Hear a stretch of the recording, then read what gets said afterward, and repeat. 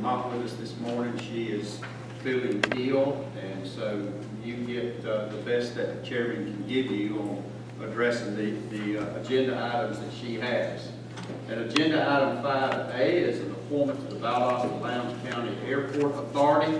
Mr. Steve Everett's term on the Valdosta-Lowndes County Airport Authority will expire on May the 21st.